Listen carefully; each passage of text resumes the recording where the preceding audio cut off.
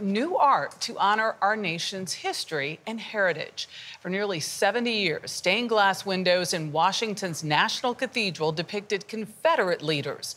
They've been gone now for 6 years, and this week, new windows telling a different story were unveiled. Adriana Diaz got an early look at the new designs and their new meaning. If the walls could talk at Washington's National Cathedral, they'd recount some of our nation's most profound moments. The best father a son or daughter could have. Where we're reminded our leaders are only human. But these walls have also upheld a stain in stained glass. Tributes to Confederate generals Robert E. Lee, Thomas Stonewall Jackson, and their flag. They were removed in 2017, and this past week, their replacements were revealed. I couldn't miss it. Wanted to be here to witness it. I've never seen anything like it, so I'm like, wow.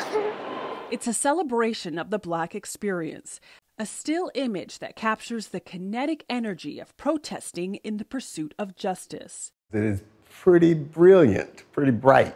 It's glowing.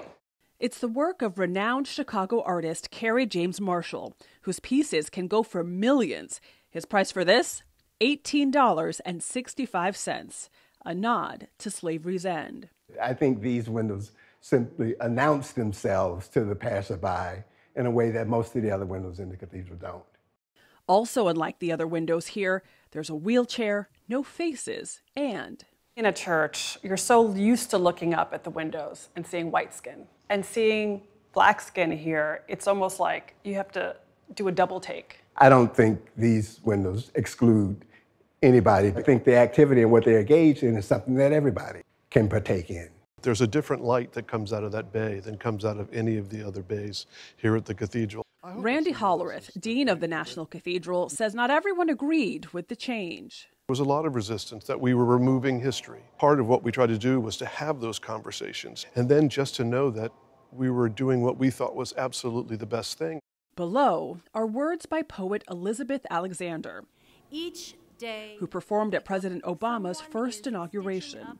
For a lot of people, poetry goes over their heads. I do know that a lot of people get nervous around poetry, but poetry's just words and we all have them.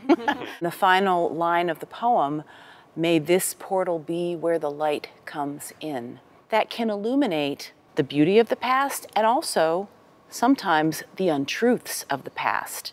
Funeral services are held at Washington Cathedral.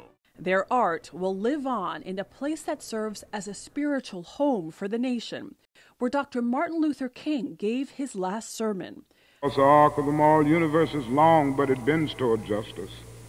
A permanence that leaves this poet speechless. They will outlive me by a very, very, very, very long measure.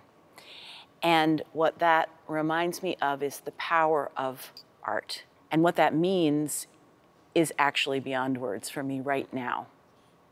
Carrie, I see you nodding. To really make a contribution to the transformation of the nation towards the goals that it had established and set for itself, liberty and justice for all. I don't think I could have asked for anything more meaningful to have done in my life. For CBS Saturday Morning, Adriana Diaz, Washington. I love how much he charged. Yeah. $18.65. Absolutely. Yeah. And they are very proud of the gesture, and they see it as a gesture of being opened, and it is wonderful to see. Yeah, they're beautiful too. Absolutely beautiful, Yeah. not just the message that they send. Absolutely.